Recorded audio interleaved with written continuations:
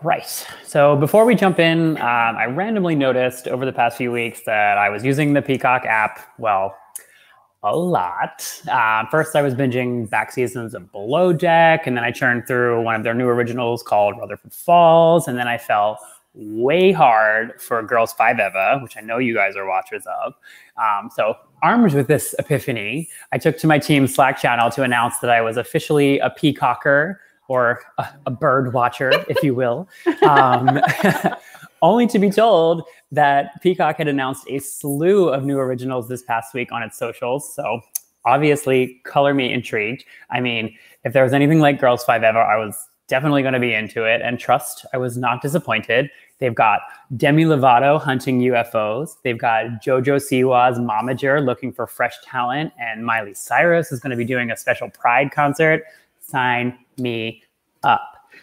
Anyways, it got me thinking we should totally do a spotlight on Peacock because I'm curious what y'all are watching. And I'll start because obviously there's one new show that was announced that really, really piqued my interest. And that is, drumroll please, go.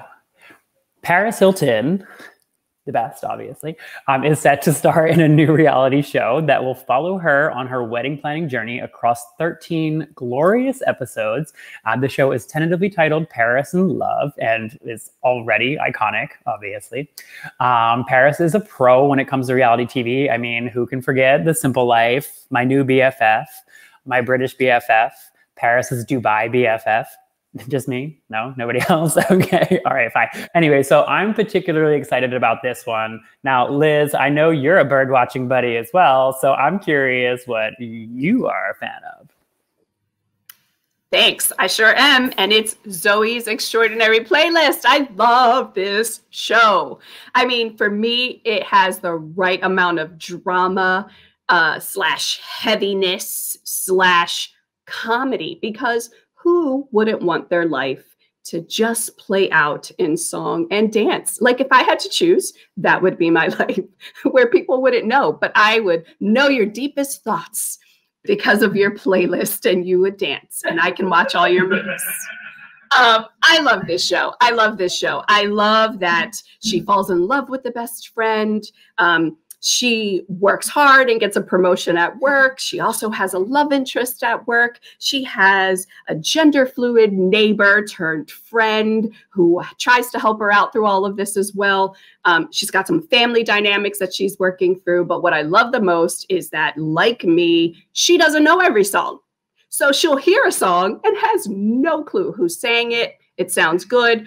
But what it does do is gives her insight into how you're feeling and how she can help. So love this show, watch it all the time, and can't get enough of it. So what about you, Gordon? What are you watching on? Oh, Liz, first of all, thank you for not calling me a peacocker or a bird watcher. Thank you for just throwing it to me. I appreciate that. I picked the new... Yeah, I appreciate that. So I picked the new Saved by the Bell, Saved by the Bell 2020. And, you know, everything doesn't need a reboot. Everything doesn't need a follow-up. And honestly, the original Saved by the Bell, which I love, doesn't age well. It's just like, it's for kids, and I'm no longer a kid. So I was really worried when I heard they were bringing it back. I was so excited. I was so excited. I was so scared. Anyway, they knocked it out of the park, honestly. The returning characters, they don't dominate the show. Like Mario Lopez as AC Slater and Elizabeth Berkley Lauren as, oh, I just blanked. She, not Kelly Kapowski, she played Jessie Spano, haha. They strike the perfect chord. They really let this new generation of kids shine, and they absolutely do. They're all winners. The standout for me is this kid, come on. Mitchell Hoog, I don't know if I'm pronouncing this correctly. He plays Zach Morris's son, Mac Morris. And what they did was, if you go back and watch the original Saved by the Bell, Zach Morris is a sociopath. Like, he is a horrible human being We should not be rooting for this person. Week after week, he's taking advantage of people, lying to people. Poor Mr. Belding, putting him through the ringer. And they've kind of embraced this in the new show where Mac Morris is horrible, and they acknowledge it. But it is just, they really knocked it out of the park with this one. And it could have gone wrong in so many ways, but it didn't. I can't wait for the next season. If there is a next season, I'm not sure. So yeah, Saved by the Bell is my pick. And now I'm going to throw it to Rose, and I'm not going to call you bird watching buddy. You're just my buddy.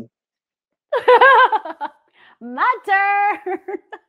Okay, Scott mentioned this earlier, and in previous episodes, Gordon and Audrey raved about the show. I was actually going to give the show a little bit of time. I was just going to, let it be, and I'll get to it when I get to it. But their vote convinced me to give the show a shot.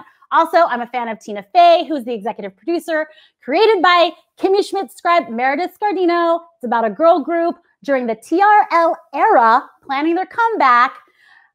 You know what I'm talking about. If you don't already, it's Girls 5 Eva. We're gonna be famous 5 ever, cause forever's too short. You'll see what I'm talking about. Is there a clip? There might not be a clip.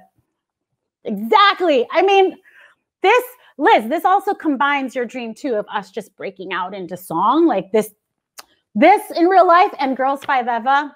I highly recommend you check it out. But but yes, that's my pick for Peacock. Point to call out anybody who's been involved in musical theater. Renee Elise Goldsberry, who is one of the leads in that, she originated the role of Angelica Schuyler in Hamilton. I think she actually won a Tony for it, and you can watch that on Disney Plus. Voice Command Hamilton.